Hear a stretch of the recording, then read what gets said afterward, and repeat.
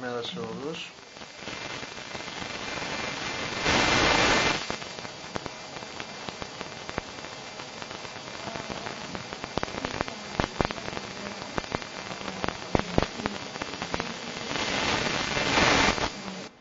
Όπως θα έχετε καταλάβει, στη σημερινή συνέντευξη αλλάζει λίγο η μέθοδος της συνέντευξης, διότι πρέπει να κάνουμε μια σύντομη ανακοίνωση και μετά από την ανακοίνωση αυτή θα συνεχίσουμε όπως προβλέπετε.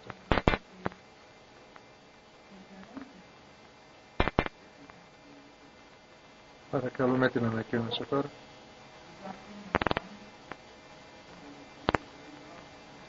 Καλημέρα σε όλους. Καλησπέρα είπε φυσικά.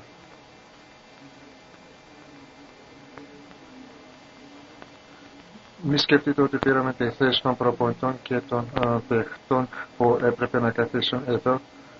Όμως υπάρχουν καλές ειδήσεις που θέλουμε να δώσουμε πριν από τη συνεδρίαση.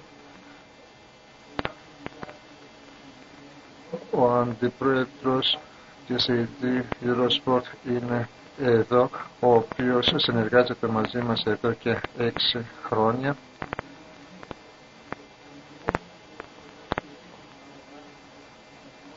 Ο οποίος μας ενημέρωσε ότι το Final Four 2014 θα διοργανωθεί στο Λονδίνο. Το σημαντικό, η πιο ενδιαφέρουσα εδώ είναι ότι το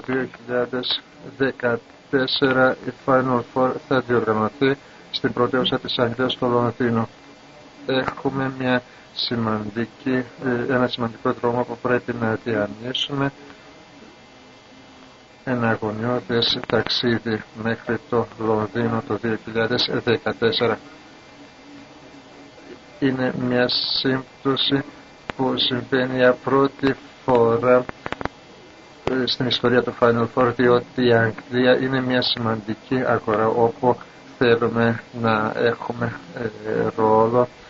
Ένα άλλο όφελος του γεγονότος είναι ότι η Αγγλία και το Λονδίνο δεν έχουν παρόμοια πείρα στη διοργάνωση αγώνων μπάσκετ, αλλά η χώρα αυτή δεν έχει κάποια εμπειρία στα θέματα διοργάνωσης αγώνων μπάσκετ. Αυτή μάλλον θα εμφανιστεί ως κάποια δυσκολία μπροστά μας. Όπως είπα και νωρίτερα, το σημείο που πρέπει να υπογραμμίσουμε εδώ είναι ότι το μπάσκετ θα υποστηρίζεται και στη συγκεκριμένη χώρα και γι' αυτό έχουμε έναν πράγματι εξαίρετο συνέτερο. Όπως είπα και νωρίτερα, ο συνεταιρισμός μεταξύ μας βασίζεται μέχρι πριν από 6 χρόνια και ο συνεταιρισμός αυτός αναπτύσσεται σε διάφορους τομείς. Θα προσθεθούν και άλλοι τομείς στη συνεργασία μας. Πριν από πολλά χρόνια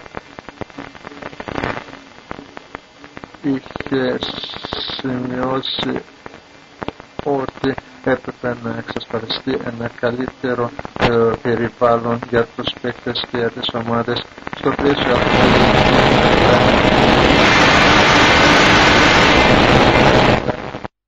in running the arenas. So it's a long partnership. I think that we both feel satisfied with the productive partnership, and now we have in front of us 2 more years of cooperation, and we are confident that will be for the benefit of basketball. So please, Mattia. Good afternoon, and thank you for giving us the time this morning. I want to thank Jordi really on behalf of AEG for his vision and the vision of the EuroLeague in the way they've been expanding the league in Europe. When we started this partnership with, as Jordi reminded you, with events, the vision has always been that the EuroLeague needs to have better venues to display the great basketball that the coaches and the players are putting on the court. And we're very proud that we were able to contribute to the EuroLeague by hosting and staging the Final Four in Berlin and then in Paris. And we believe that the O2 is, the great place for the EuroLeague to bring basketball to the UK. The O2 will be host to the basketball final round during the Olympics this summer. It has been the most successful venue in the world since opening in 2007, and so we believe that there is no better place for the next stage of the Final Four, and we're very happy that we are going to be able to do this and develop it throughout the next 2 years. And also, as a side note, I think Jordi also explained that the partnership is not just about events, but we take great pride in working alongside with the EuroLeague and developing venues throughout Europe. In this city, in Istanbul, we were very happy to open the new Ulker Sports Arena back in January, which is the home now for Ulker. NFS, and this is really something that is a landmark for the development, and we believe that we are going to be able to continue and expand that throughout Europe with the support of the EuroLeague. So thank you, Jordi, and congratulations to the two teams, and we wish you all the best for tomorrow. Do we have any questions? We'll do here and then Chris. Okay, Chris goes first. Sorry. Chris Mitchell, BBC Sport.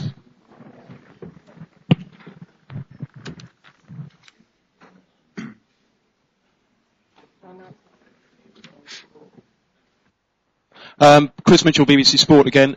Does it worry both of you at all that there are very few British journalists here?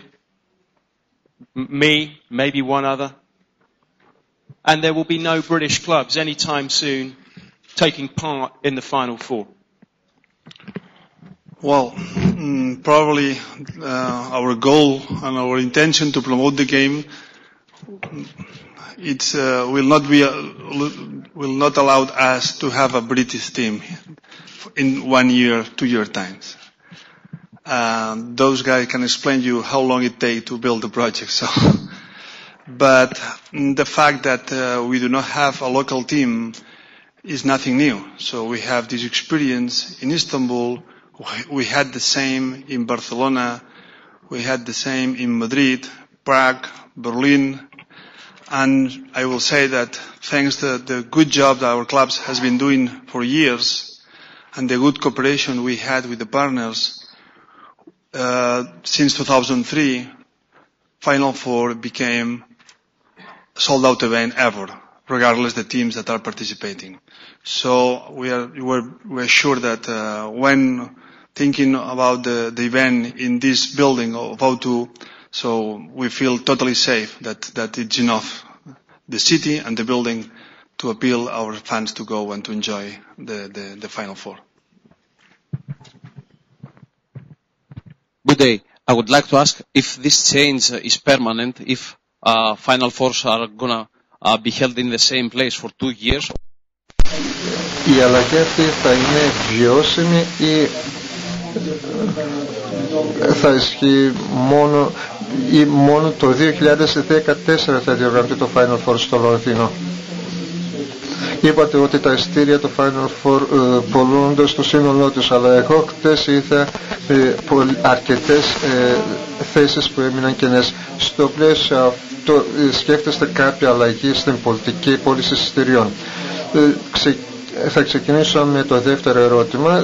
Θέλω να πω για άλλη μια φορά ότι πουλήθηκε το σύνολο των εισιτήριων. Οι άνθρωποι δυσκολεύτηκαν να βρουν εισιτήρια, δεν μπόρεσαν να βρουν εισιτήρια, αλλά είναι άλλο θέμα αν δεν μπόρεσαν ορισμένοι από αυτούς που κέρδισαν, που αγόρασαν εισιτήρια, δεν μπόρεσαν να φτάσουν στην αρένα.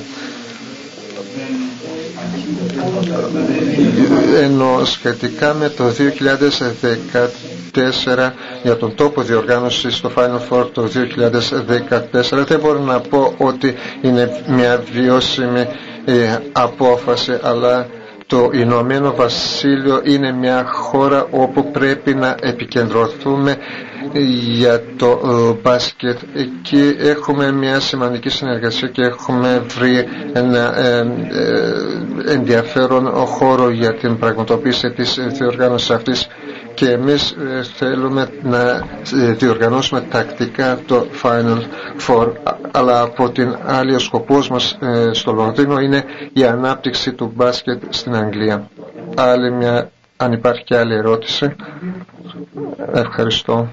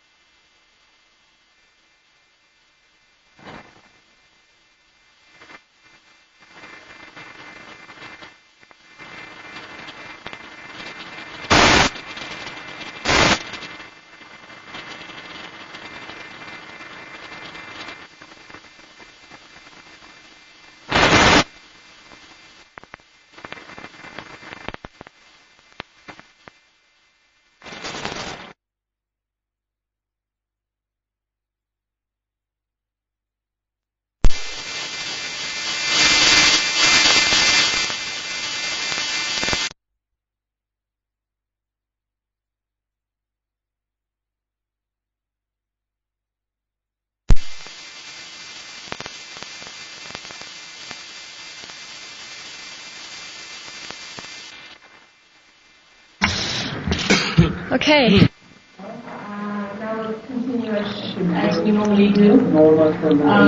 Και τώρα θα συνεχίσουμε με το κανονικό φόρμα της συνεδρίασης και είμαστε μαζί με τους εκπροσώπους των δύο ομάδων που θα παίξουν τελικό, τους προπονητές και τους παίκτες. Θέλω να δώσω το μικρόφωνο στον κύριο Ιβκοβιτς πρώτα για να μας πει τις απόψεις του. Καλησπέρα σε όλους.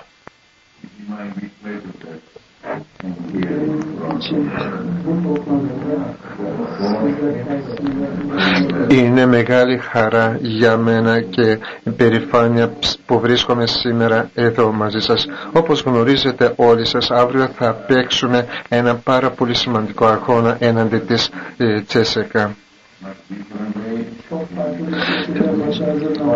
Πρέπει να ετοιμαστούμε με ένα πολύ διαφορετικό τρόπο στον αγώνα αυτό σε σύγκριση με τον χθεσινό αγώνα, διότι ο αγώνας και το παιχνίδι πρέπει να αναπτύσσεται συνεχώς. Η χθεσινή μας απόδοση, διότι είχε κάποιες αδυναμίες στον τομέα του ελέγχου του παιχνιδιού, κυρίως στις χαμηλές μπαλίες, κυρίως στο θέμα αυτό εξελίχθηκαν κάπως διαφορετικά οι τακτικές μας και τα σχέδια μας, αλλά έναντι της CSKA θα ακολουθήσουμε μια διαφορετική τακτική. Παίξαμε δύο προηγούμενες αγώνες με την CSKA. Στον πρώτο αγώνα πράγματι ήμασταν καλοί, αλλά στον δεύτερο αγώνα η ομάδα της CSKA ήταν πολύ πιο ισχυρή. Στο πλαίσιο αυτό είμαι της άποψης ότι πρέπει να ετοιμαστούμε καλά για τον αυριανό αγώνα, ενώ σε γενικές γραμμές αυτό σημαίνει ότι πρέπει να κάνουμε μια πολύ μεγάλη προετοιμασία, γιατί ο αυριανός αγώνας θα είναι ένας πολύ μεγάλος αγώνας. Hello everybody. Καλησπέρα σε όλους. Πρώτα θέλω να σημειώσω ότι είναι μεγάλη χαρά και ευτυχία για μας που θα παίξουμε τελικό στη διοργάνωση αυτή. Χτες κερδίσαμε έναντι μιας πολύ ισχυρής ομάδας, που σημαίνει διπλή νίκη για μας, και αύριο θα παίξουμε έναντι μιας άλλης ισχυρής και έμπειρης ομάδας, έναντι έμπειρων παίχτων και έμπειρου προπονητή, και για μας θα είναι ένα διαφορετικό παιχνίδι το αύριο. Όπως είπε και ο προπονητής νωρίτερα, η προετοιμασία των παίχτων έχει μεγάλη σημασία, διότι αύριο θα είναι μια καινούρια μέρα. Κανείς από μας δεν μπορεί να βγει και να πει είμαστε λίγο κουρασμένοι και γι' αυτό μειώθηκε η απόδοση μας. Δεν μπορεί να πει κάτι τέτοιο. Καλησπέρα σε όλους. Για μας είναι μεγάλη περηφάνεια να συμμετάσχουμε στο Final Four, αλλά άλλη μεγαλύτερη περηφάνεια είναι να παίξουμε τελικό στη μεγάλη αυτή διοργάνωση. Όπως είπε και ο προπονητής μου, χτες παίξαμε έναντι μιας πολύ ισχυρής ομάδας, έναντι της Μπαρτσελώνα.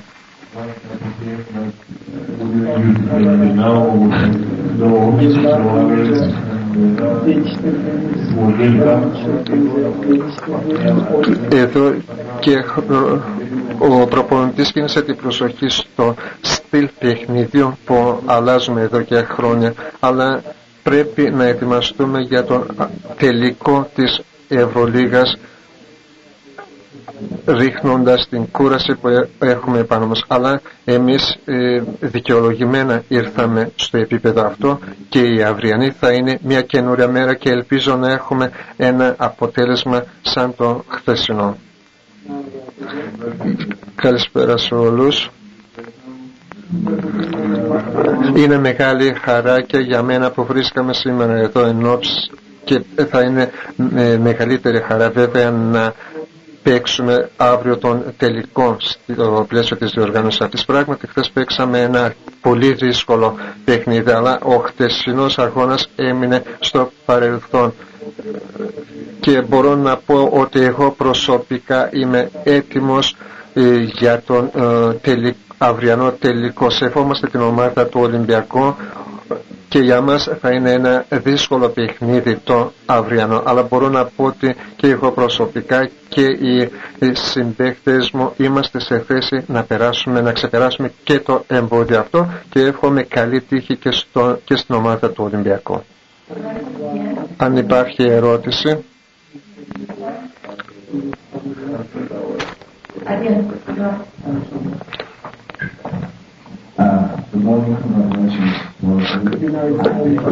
Καλημέρα σε όλους, συγχαρητήρια και στις δύο ομάδες και ο προπονητής του Ολυμπιακού. Θέλω να ρωτήσω κάτι στον προπονητή και στον παίκτη του Ολυμπιακού. Είπατε ότι το αποτέλεσμα του χθεσινού αγώνα ήταν κάπως έκπληξη, διότι η Μπαρτσελώνα ήταν φαβορί το αγώνα αυτό. Και αύριο όμως θα συναντήσετε μια ισχυρή ομάδα όπως η CSKA. Ποια είναι τα συναισθήματά σας σχετικά με το χτεσινό αγώνα? Ο σκοπός μας, ο στόχος μας ήταν σε βασικό επίπεδο ήταν να σημειώσουμε 70 πόντους σαν σκορ τουλάχιστον, αλλά δεν μπορέσαμε να σημειώσουμε τους πόντους αυτούς. Υπήρξαν αρκετά σημεία κλειδί στον χθεσινό αγώνα, αλλά νομίζω ότι οι δυσκολίες που αντιμετωπίσαμε στον χθεσινό αγώνα θα αποτελέσουν μάθημα για τον αυριανό αγώνα. Θα δεχτούμε βέβαια μεγάλη πίεση στο θέμα να είμαστε πετυχημένοι. Πρέπει να ανεβάσουμε το ρυθμό του αγώνα, πρέπει να ελέγξουμε καλύτερα τον αγώνα που θα παίξουμε αύριο. Πρέπει να είμαστε καλύτεροι στον έλεγχο των rebound, για παράδειγμα, διότι πρέπει να απαντήσουμε πιο ταχεία έναντι των επιθετικών της CSKA. Αυτά θα αποτελέσουν σημεία κλειδιά του αυριανού αγώνα. Το μειονέκτημα που είχαμε χτες στα rebound δεν θέλουμε να επαναληφθεί. Θέλω να ρωτήσω στον κύριο Τζόρτζο την ερώτηση αυτή. Μπορούμε να ξαναπάμε την ερώτηση. Στο χθεσινό αγώνα δεν ήσασταν φαβορί το αγώνα και σήμερα δεν θεωρείστε φαβορί έναντι της CSKA. Τι σημαίνει αυτό για σας? Βέβαια, χτες δεν ήμασταν φαβορί του παιχνιδιού, αλλά βγήκαμε νικητές από τον αγώνα αυτό και αύριο θα δείξουμε την ίδια απόδοση. Λέτε αλήθεια ότι πράγματι δεν θεωρούμαστε φαβορί έναντι της CSKA. Δεν μπορώ να σας πω ότι θα παίξουμε καλύτερα, αλλά ο ρυθμός του παιχνιδιού θα είναι ψηλότερος. Εδώ μιλάμε για έναν αγώνα όπου το αποτέλεσμα καθορίζεται με έναν μόνο αγώνα και η απόδοσή μας θα είναι πολύ διαφορετική σε σύγκριση με τους υπόλοιπους αγώνες. Κύριε Ιβκοβιτς,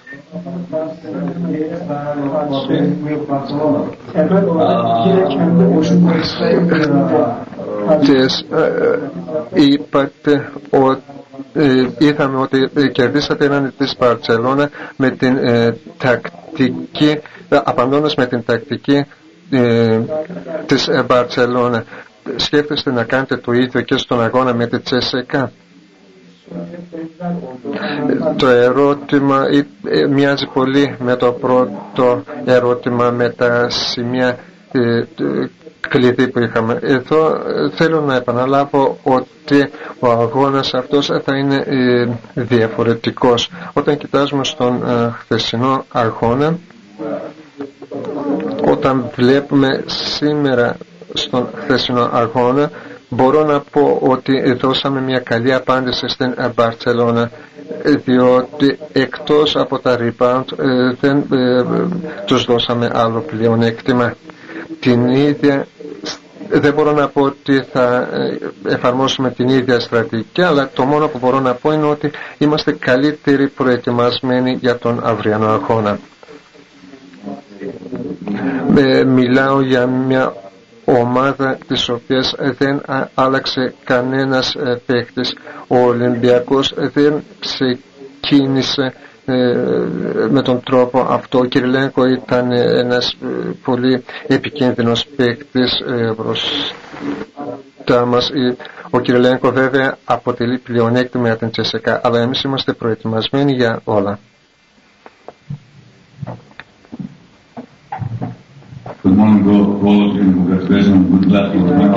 Καλημέρα σε όλους. Συγχαρητήρια και καλή τύχη για τον τελικό. Η ερώτηση μου είναι και για τους δύο προπονητές. Και οι δύο σας σαν προπονητές των ομάδων που θα παίξουν τελικό αύριο, και όπως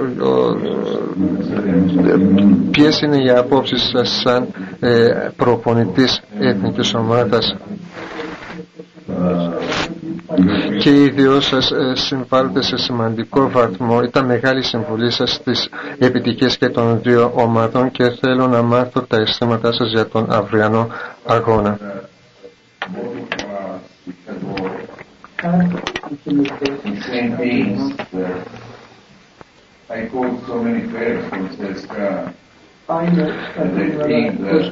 Και οι δύο μας μπορούμε να πούμε ότι και οι δύο μας ήμασταν προπονητές των ίδιων παιχτών, διότι εγώ ήμουνα προπονητής των παιχτών της CSKA. Η CSKA είναι μια πολύ μεγάλη ομάδα. Το έτος 2002 πάλι ήμουνα προπονητής στην ομάδα εκείνη. Εδώ δεν γνώρισα μόνο τους παίκτες, αλλά απόκτησα διάφορες φιλίες στην ομάδα αυτή. Αυτή ήταν μια πολύ σημαντική περίοδος για μένα. Στο σημείο που βρισκόμαστε σήμερα, όπως γνωρίζετε και εσείς,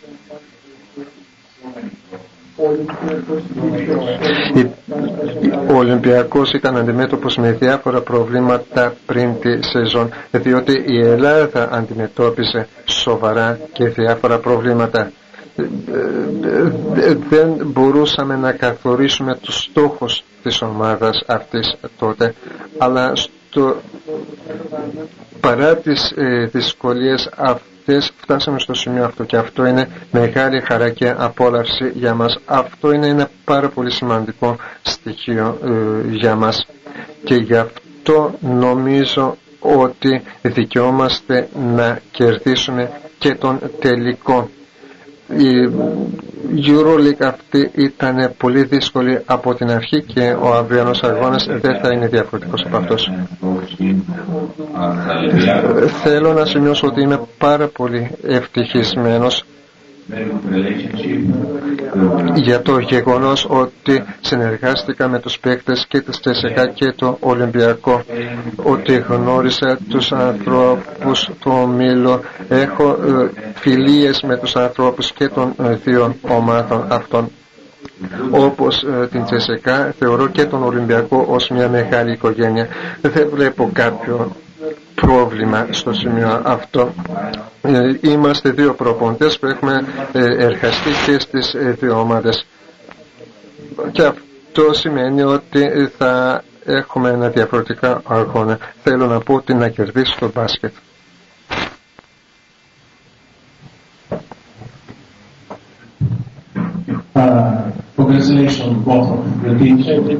Συγχαρητήρια και στις δύο ομάδες επειδή θα παίξουν τελικό. Θέλω να ρωτήσω το εξής στον κύριο Ιβκοβιτς. Πριν από τον τελικό του 1997 στη Ρώμη, θέλω να θυμηθώ τον αγώνα εκείνο. Αισθάνεστε τα ίδια πράγματα που αισθανόσασταν πριν τον τελικό της Ρώμης? Σήμερα νομίζω ότι είμαστε πιο πρακτικοί σε σύγκριση με εκείνη την ημέρα.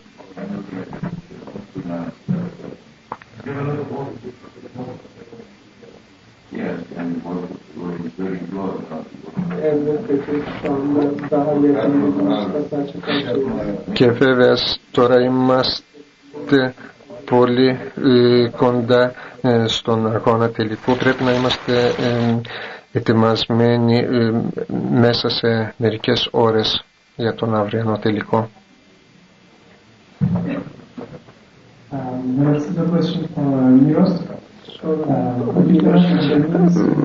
Η ερώτηση μου είναι από τον Μίλος. Μπορείς να μας πεις πώς αισθάνεσαι όταν παίζεις έναντι της παλιάς ομάδας? Χθες βρήκες τη δυνατότητα να έχεις κάποια επαφή και με τους οπαδούς του Ολυμπιακού.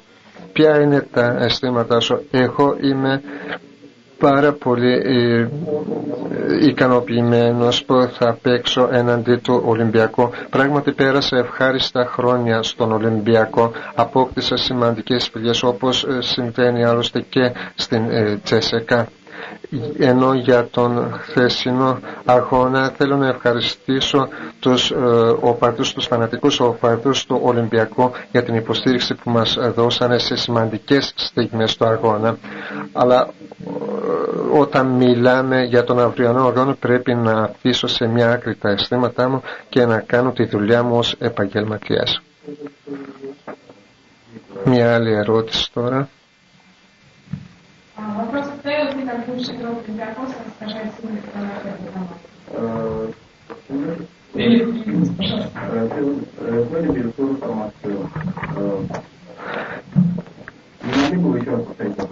Η ερώτηση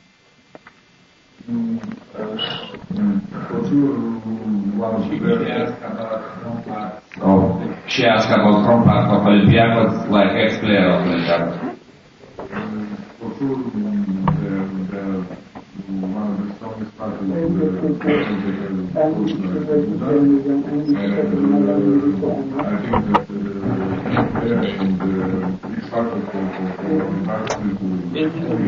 Είμαι σίγουρος ότι ένα από τα σημαντικότερα πλεονεκτήματα του Ολυμπιακού είναι αυτό.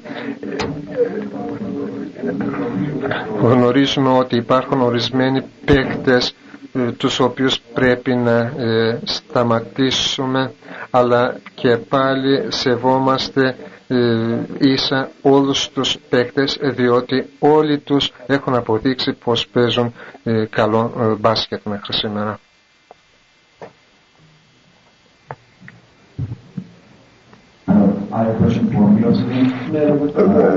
Γεια σας όλους. Θέλω να ρωτήσω το εξής στον Μίλος.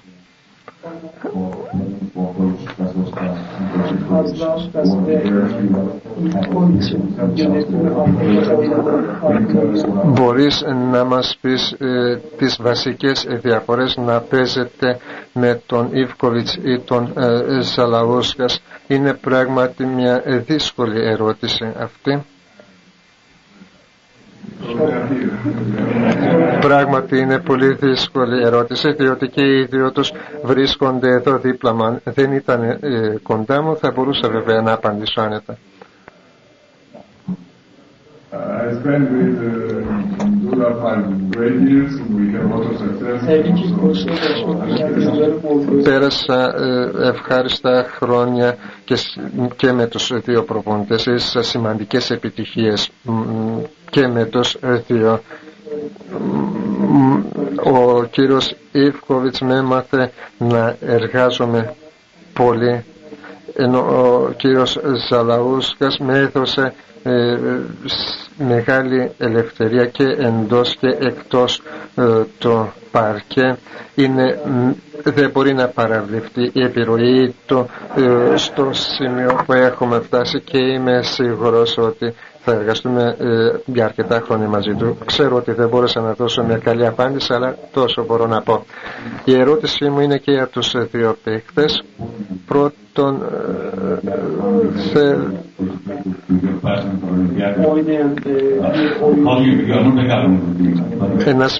σαν ένας παίκτης που παίζει στον Ολυμπιακό, αυτή τη στιγμή δεν είστε ο αρχηγός στο Ολυμπιακό, αλλά ο υπαρχηγός του. Τι σημαίνει αυτό για σένα? Διότι το μεγαλύτερο μέρος της καριέρας σου πέρασες στην συγκεκριμένη αυτή ομάδα. Ποια είναι τα αισθήματά σου σχετικά με τον αυριανό αγώνα?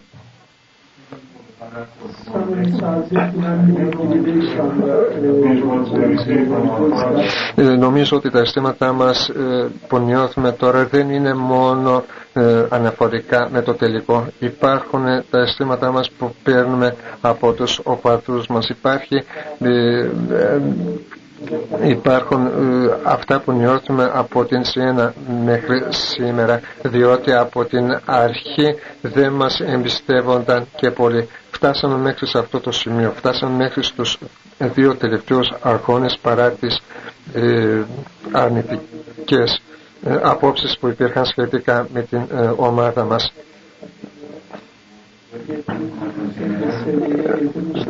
Αυτό δεν συμβαίνει μόνο, δεν είναι κάτι που ενδιαφέρει μόνο εμάς, είναι ένα σημαντικό πράγμα για όλες τις ομάδες που αγωνίζονται στο Final Four, και ο τελικός της Ευρωλίγας θα είναι ένας δύσκολος αγώνας, διότι όπως είπε και ο προπονητής μας, η σεζόν αυτή πέρασε πολύ δύσκολα. Εγώ θα παίξω τον πρώτο τελικό με τον Ολυμπιακό, παρά το γεγονός που παίζω εδώ και χρόνια στην ομάδα αυτή, και θα είναι μια πάρα πολύ μεγάλη εμπειρία για μένα.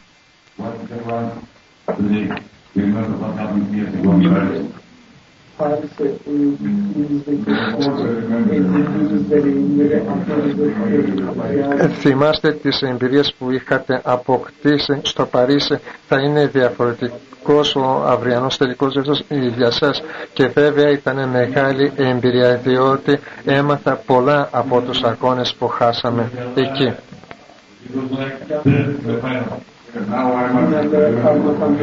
Όχι μόνο αναφορικά με το να παίζουμε στο Final Four, μιλάω γενικά για το Final Four και νιώθω καλύτερα σήμερα. Η ερώτηση μου είναι για τον Καζλαούσκας. Στο Final Four το 2008 και 2009 ο προηγούμενος προπονητής της CSKA είχε πει το εξής: η σύζυγός του, είσαι καλός προπονητής, αλλά όχι όσο και ο Βράντοβιτς. Ποια είναι η δικιά σας άποψη? Δεν ήταν η σύζυγός μου που μου είπε κάτι τέτοιο. Γιατί ρωτάτε εμένα αυτή την ερώτηση? Υπάρχει άλλη ερώτηση? Ευχαριστούμε.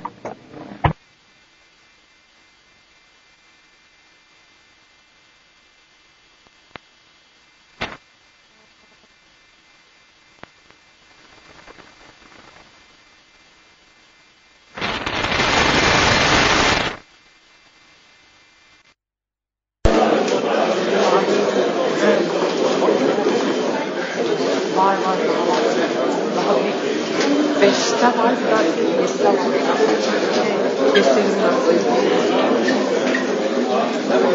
Trabanlar arasında. Zaman toplantıları var.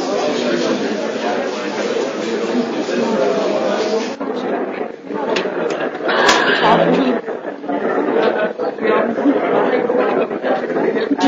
11.